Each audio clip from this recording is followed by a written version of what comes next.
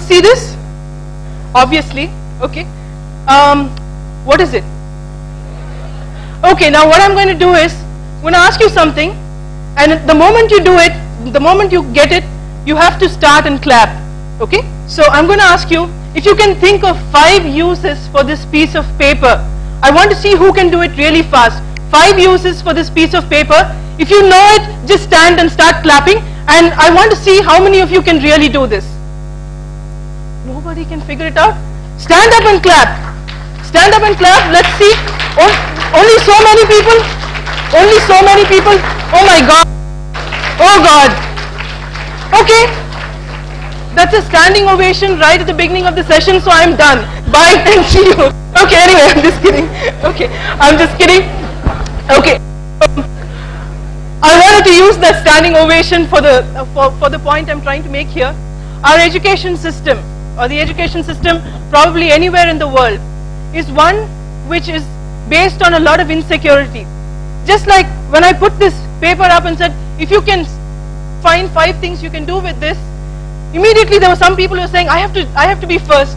And then a lot of people stood up, and the moment that happened, a lot more people were motivated to stand up and clap, right? Our education system is one that does the same thing.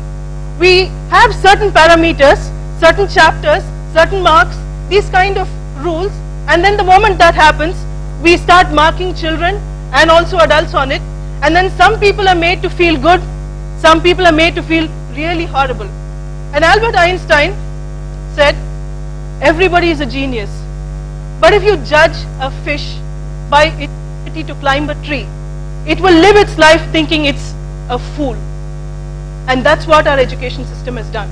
And I believe there are geniuses right here, and it's just a stroke of luck that I'm here. Okay? It could have been you too. And what I would like to do is to share with you how I'm trying to make this a reality. I want every one of us to really be that genius that we can really be. So my topic is really creative, and I cannot use a formal PowerPoint like blue screen and bullet points. I'll need to have the smileys. Okay? So this is really what it is. And my first slide is, what is the real challenge, or what are the challenges that are facing our education system right now? The first is in terms of policies. Who makes these policies? Okay? Who are the guys who make these policies, and what is their motivation to make such policies? Now, some of these policies are politically driven. It becomes a political agenda for a lot of people to say, I brought this curriculum in. Okay? I'm not going to name names, we know it very well, right? The second thing is, the guys who make it are theoreticians from B.Ed colleges. I'm sorry if there are any B.Ed colleges here, but there are theoreticians who have never probably got down to teach at a different level. There are people who've read a lot, they've done doctorates, they've done a lot of these kind of researches, but what do they really know about getting down and working with the child? And if you ask the teacher, she would probably say, I made him score a 90%. But did the child learn joyfully? Did he assimilate everything that he learned? There will be no answer. Okay? So these are the guys making the policies. And if you saw the Ken Robinson talk a few minutes back that was aired, he said professors are people who use their body as a transport for the head. And I cannot agree more to that. I'm sorry to all the professors who are here, but I remember when I first started working in the field of creative education, there was a person by name Raphael Bate. He was a teacher, art educator from Scotland, and I used to work with him in the slums of India. And the first thing he said was, you know, Raphael Bate actually said, in India, if you teach people how to teach, they will make it a mechanical drill, and they will make it chalk and talk in few minutes. We are experts at that, but we need to actually move beyond that and actually start working with children. So who makes these policies? People who don't know anything about teaching. It's true, and I will agree, even at the higher education level. Okay? And people who don't do will teach. This is something that we have to understand, and this is where curriculum models have to change. The doers have to come into teaching, and that's how the world will change, and that's how the education system in our country will definitely go in for a change. Okay? So the second challenge that we have is in terms of needs. Now, there was no history of formal education anywhere. India had the Gurukula system. There were apprentice models all over the world. Suddenly, the Industrial Revolution came in, and people realized that there were no people to operate the machines that were invented. So the first curriculum model that was designed keeping in mind the needs of the Industrial Revolution, which was, I need this guy to be able to operate this machine. Okay? And I need this guy to operate this machine and teach me how much money I can make at the end of this. Okay? So we still use that stupid model, and children are still being taught 1 pen costs so many rupees. So if I need to buy 5 pens, how much money do I need? And we have these stupid questions going on and on and on, and children are still sitting with the 5 pens and 6 pens, when all over the world the needs need to be changed. And I will come back to the solutions, and I will talk about how we've been able to make this. So we're not really targeting the needs. What would you take as a need? We have terrorism now, so peace could be a need. We have global warming now, so it could be environmental issues that can be a need. So there are several needs that we can start defining, and it could vary from population to population. The needs can vary, but there will be some common needs across every culture, and we have to respect those needs as well. The third challenge that we have is in terms of architecture. What happens in architecture? In 1687, Michel Foucault wrote a book on how architecture affects people, and he was able to write distinctively that a convent, a prison, and a school have the same architectural style. Okay? And so, because of that architectural style, what was the key element? Discipline and correction. Who comes in needs discipline or correction.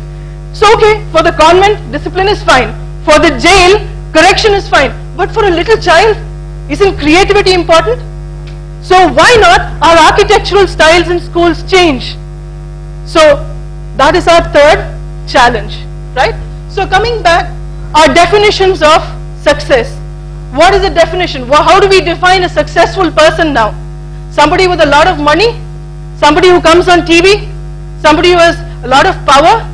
Somebody who just commands people and they fall? These kind of things are the definitions of success. A person who is ethical, is he considered successful? Very few of us respect them. And that is where we need to realize that we need to redefine our definitions of success in itself. A successful person must be one who's passionate about what he or she is doing, who's able to be peaceful within and spread peace around, is ethical and who's able to inspire ethical values and principles in other people. Why should success always be linked with the commercial model that we are again trying to push in through our education system, right? The next challenge that we have, our education system doesn't know the difference between information, knowledge and wisdom. We give children a lot of information and they're expected to memorize this information and throw it up in the exam. If you don't literally vomit, you probably will not be in the top 10 ranks. The ones who are intelligent were the backbenchers, right? And I know many of us are here. I'm one too, okay? So then comes knowledge. What is knowledge? Once you have the information and you start thinking about the information that you have, that's when you develop knowledge. And from that knowledge, when you start implementing it, get into experience, you start becoming wise. And that experience doesn't mean you don't make mistakes. You do. In fact, you make many more mistakes than other people because you're willing to take the kind of risks that are required. I hope I'm making my point clear here. Okay? And then, here I have to use an example. Now, parents who come to our schools, I run several schools, and parents who come to school immediately say, will you make my child a gold medalist? Will you make him get a 90%? Will he get into so-and-so engineering college? Okay? And the child is probably 2.5 years old. Okay?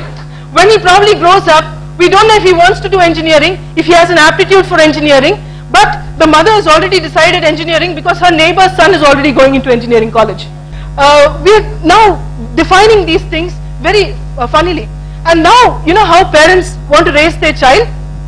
They plant this tree.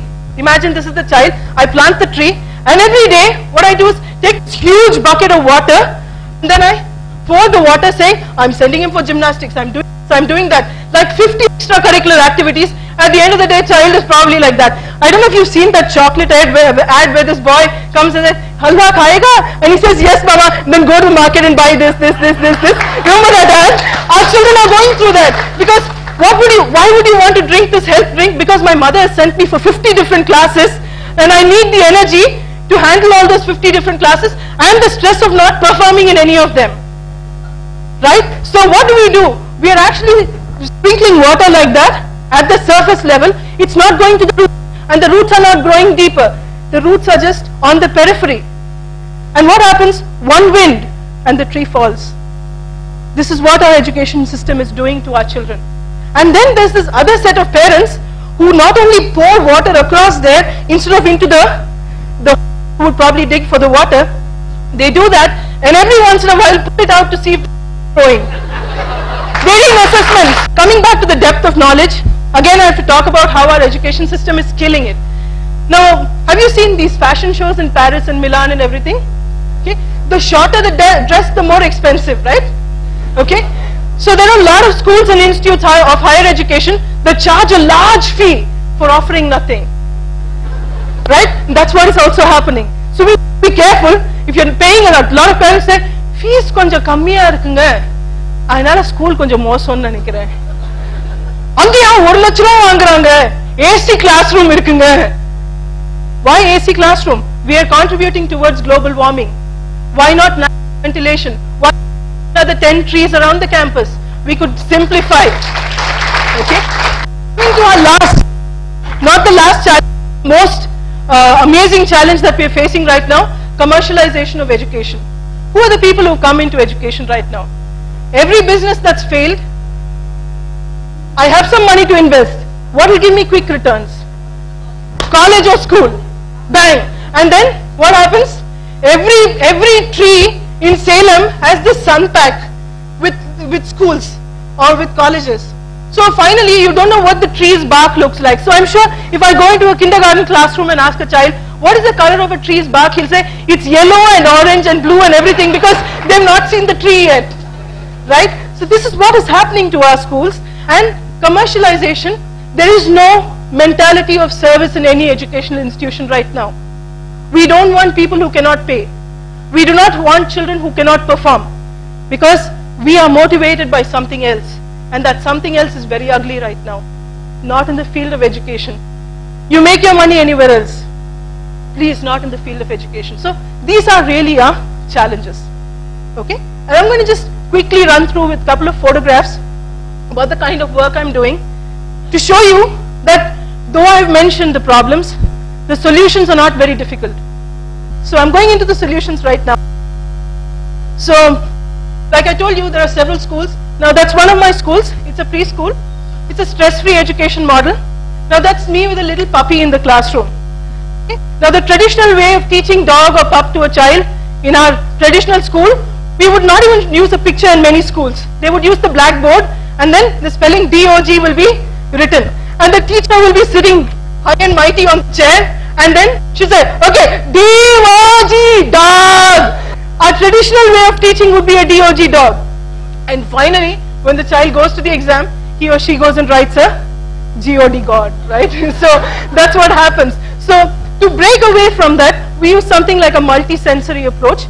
For the early childhood education programs, we use something called a multi-domain approach. There are 9 domains of development, and within each domain there are subsets of skills. I'm not going to the details of this, but I'm just telling you that there are different ways in which you can do it.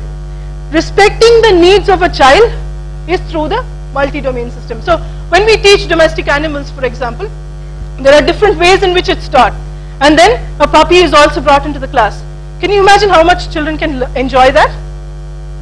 Right? Would you ever forget if you learn this? No. See, we bring in an apple, for example.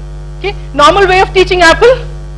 A-P-P-L-E, wow, you know the spelling, great audience, wow, okay, so anyway, we have like the apple, right? So the simplest way to teach it is to probably put it on the blackboard and write A-P-P-L-E, And you'll be 100% sure that 50% of your class has not assimilated anything, right? But the only way to bring in an apple, okay, make all the children smell it first, okay, because smell, the olfactory sense is one of the strongest senses we have. So make them smell it first, then once that is done, let them touch it, okay, it's smooth on the outside. Then we can talk about the color. It's red, sometimes they're green, right? Is it smooth? All of this is done. And then finally you say, shh, we're going to cut it now. So you're also getting them to pay attention. And then you slice it into two, and the children are listening to that crisp cut, which also increases auditory discrimination, right? And then you say, first there was one, and now there are two. So you're bringing in elementary maths. And then you say, first it was red and smooth. Now it is white, it's also slightly wet, and it's rough. And there are seeds inside. Okay? You're developing the child's ability to research. You're developing the child's ability to look for differences, to compare. So many things are happening right there. And then the final bit, let them taste it. All your senses are taken care of. The child feels on top of the world because every child personalizes that experience and feels totally on top of the world, saying, my teacher was paying attention only to me. Because the child cannot see that she was paying attention to all of them, because everybody got a bit to eat. Everybody got to touch it. Everybody got to eat it. All of this. And the child enjoys this whole experience of being wanted. So self-esteem. Everything is taken care of in just that one experience. And how much time does it take? The same 20 minutes that they would have shouted their throats out and still gone with mistakes. And after this, of course, the methodology of introducing the spelling and writing are also done in scientific methods. But if this is done, the learning is not forgotten. We need to understand that learning is different. Literacy is different, education is different. Learning is different, assimilation is different. We need to be very clear what our goal is. Going back, that's children planting a tree. They're taking care of it with their own little water can. I'm sure when they do these things, they will want to do it again at home, replicate it at home. Why can't the school do it? See, schools, they say 5 acres of land. But which school actually teaches gardening every day? Why not? Of course, the CBSE curriculum has brought in gardening in a very serious way, and I'm glad they have, because I think that's one of the needs of the hour. Up here, our kids are doing a project in science. Now you'll see the teacher's not interfering there.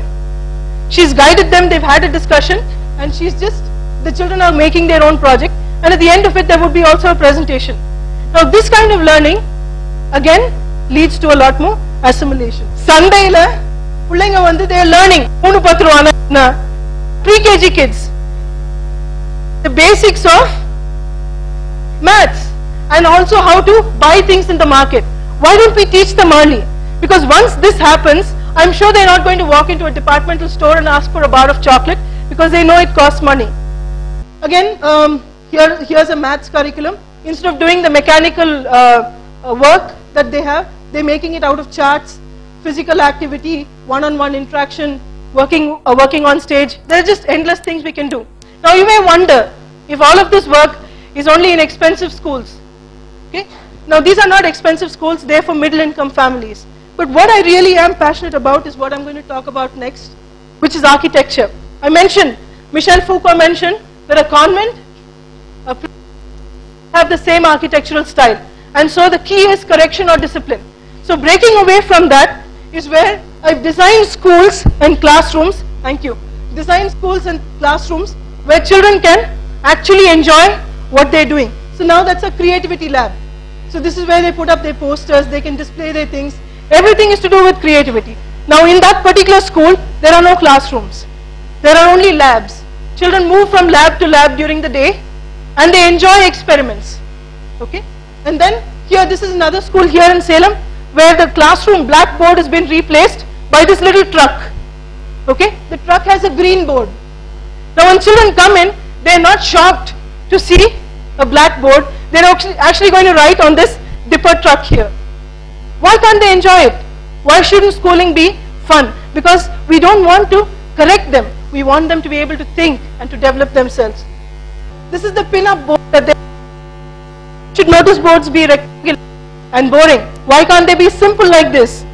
I have my watermelon in the class. Why not? It's fun. And here, this is a science lab. The chairs are like giraffes. When children start learning in environments like this, even if they are diverted, even if they get bored, they have something that is related to their subject and they come back. So their learning of 40 minutes becomes more and more meaningful. Now, what I'm really passionate about, okay, this person has talked about something fancy and is going to again work with only the rich, the people who already have. And in the morning session where the Swedish doctor was speaking, he talked about the economic disparity in India. We have to understand that empowering only one economic strata in our country is not going to get us anywhere. So what I'm really passionate about, I'm sort of like Robin Hood. I earn from these expensive schools and then siphon out the money here, right? The model of education here is for 3 rupees a child per day. We give them education, nutrition and medical help. Okay? And can you see this? Now the same model which I use in Kriti or in Kailash Mansara or Anand Kids is what I use in these villages. The only thing is they are low cost or no cost teaching materials. These are stones, jalli irukalla, jalli painted. Okay? And enga pullangitta sonna pocket lo konjam pottu vaadana edutittu vandruvaanga. Okay, most of our teaching material comes. I'm just kidding, but actually that's how we prepare it. This is our small little school. Usually humble beginnings in most of our schools. Some of our schools are under the trees. We don't have buildings, okay, because we don't have the fund to actually invest in infrastructure there, but we want the child to have something qualitative. So we would have it in a small under, and if it's raining, the closest shelter is where we would run to, and we will have classes there. Up here, can you see what these are? Anyone guess? Not chalk. These are the sketch pen barrels that you throw away.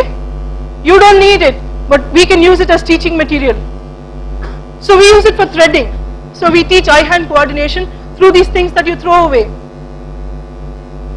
Now our humble little slide here. We don't have outdoor equipment, so we have a humble little slide here. These are first generation learners.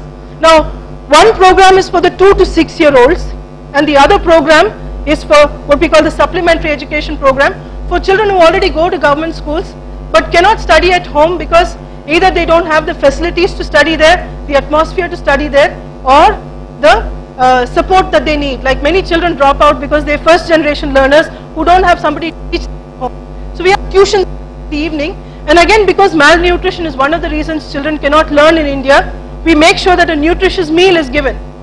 That becomes an incentive and it also accelerates their learning. So going back, see these are bottles that we throw away.